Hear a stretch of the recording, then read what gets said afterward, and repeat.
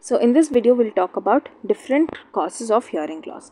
So first of all, hearing loss is divided into two types.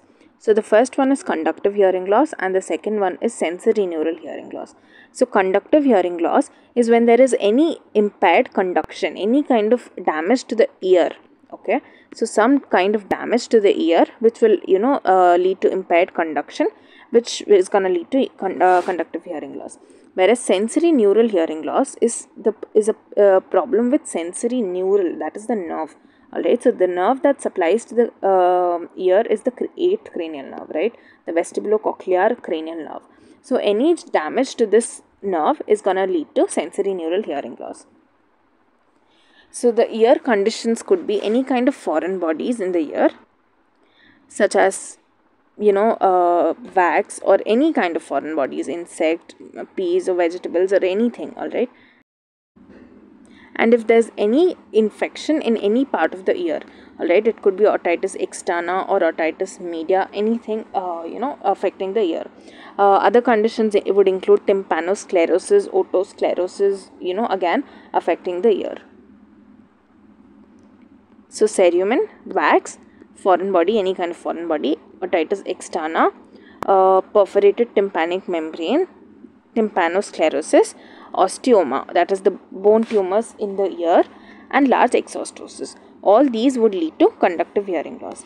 Whereas sensory neural hearing loss, so the first and main thing is presbycusis, where there is a elderly male patient who has degenerative nerve issue. Therefore, his 8th cranial nerve has probably been degenerated, because of which he is unable to hear from bilaterally, both the sides. Noise trauma. So whenever you do excessive things to your nerves are bound to be damaged, right? And mechanical trauma, Meniere's disease, where there's going to be a buildup of endolymph here, which is going to sit on this 8th cranial nerve, compressing it. Therefore, this nerve is going to be damaged here. And other causes would be any kind of neoplasms. Especially the main thing that we have to remember is acoustic neuroma, which is also a differential diagnosis to Meniere's disease. So in acoustic neuroma, there is a cranial nerve, there is a tumor in the cerebellopontine angle, which will compress the 8th and the usually 7th and 5th also, with the 8th cranial nerve. So that is going to lead to sensory neural hearing loss. Medications, any kind of ototoxic medications, such as especially aminoglycosides. Alright, you have to remember aminoglycosides.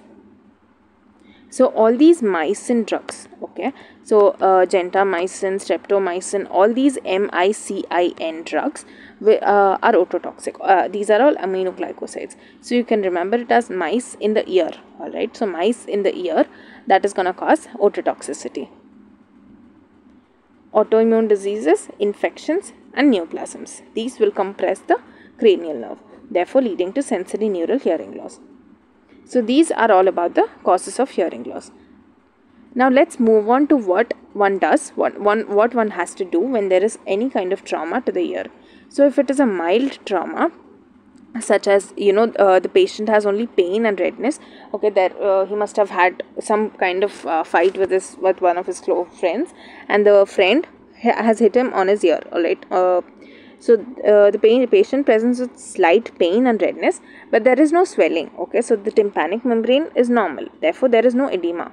So that in that case, you will just give the patient some kind of analgesics, such as NSAIDs or paracetamol or any kind of pain relief. Alright, and if there is a little some hematoma, okay, so if there is some swelling but there is no tympanic membrane perforation or hearing loss, so the ear has not been affected, it's just some kind of edema is present, but the ear is still fine, it is still healthy. So in that case, it is most probably a small hematoma, and in that case you would do an incision and drainage and give the patient some oral prophylactic antibiotics.